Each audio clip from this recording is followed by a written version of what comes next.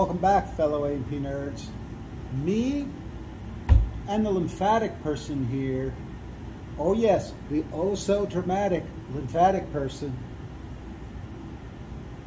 I can only guess that this pose is meant to show us those axillary lymph nodes. Speaking of, make sure that you watch the video explaining the lymphatic person before you watch this one, which is an in-depth look at new anatomical models of lymph nodes, individual nodes. I've got a couple decent models of those. Let's take a look at them.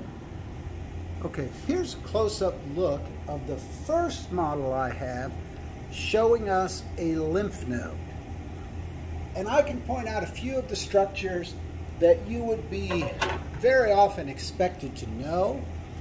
So follow along with me, and I can see a bunch of lymphatic vessels here.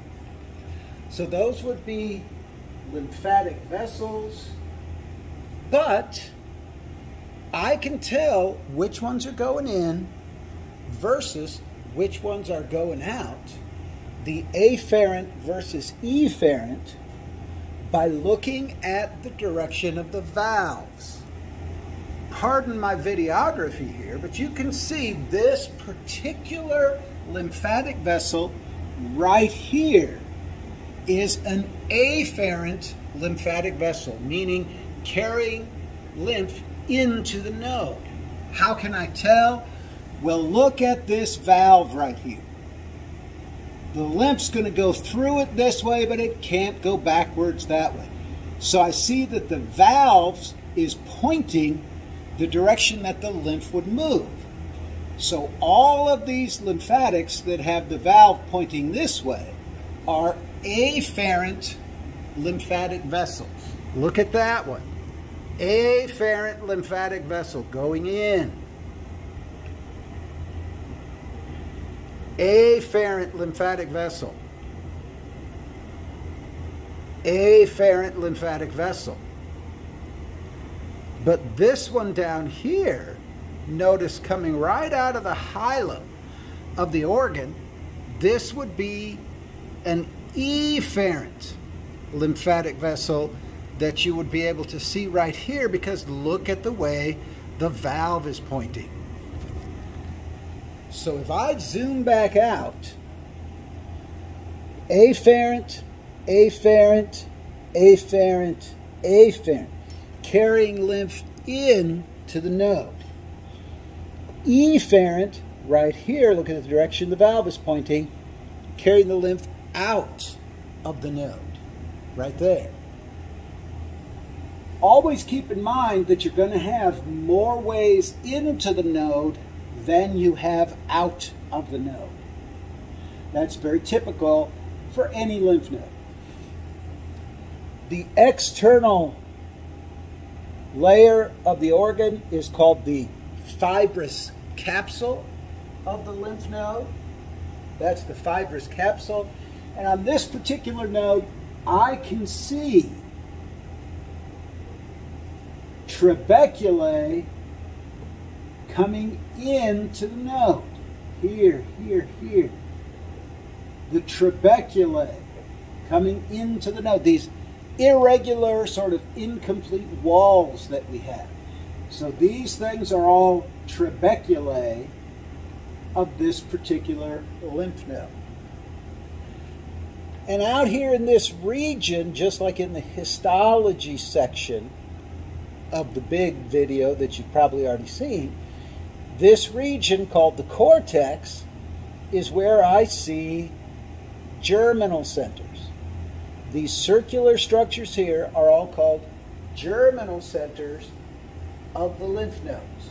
And those things live in the cortex.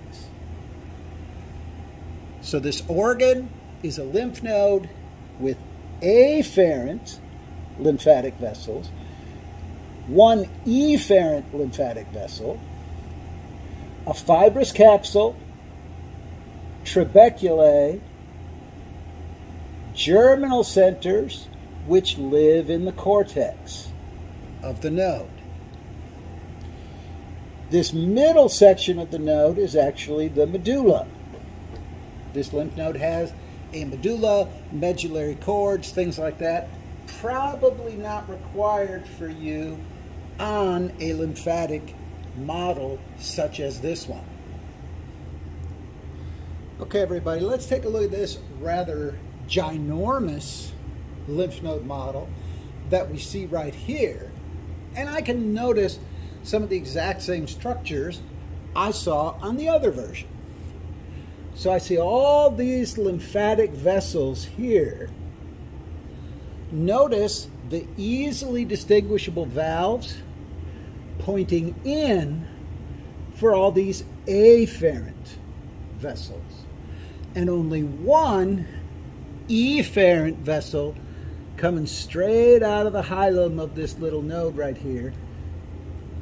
Efferent lymphatic, afferent lymphatics. I can also see the fibrous capsule, nicely colored here, continuous with the trabeculae that I see. Germinal centers, and where do the germinal centers live? In the cortex of the organ. I would make the argument that this particular lymphatic model is a little weak on the medulla. They made the thing pretty much all cortex, but I definitely can see very easy to distinguish valves, trabeculae, fibrous capsule, germinal center, afferent lymphatic vessels, and one efferent lymphatic vessel. Now, you people know this better than most anyone if you've watched some of these videos that I've made for you. Once I've gone through some of the structures, typical, common that people have to know, then let's do a little bit of quizzing, shall we?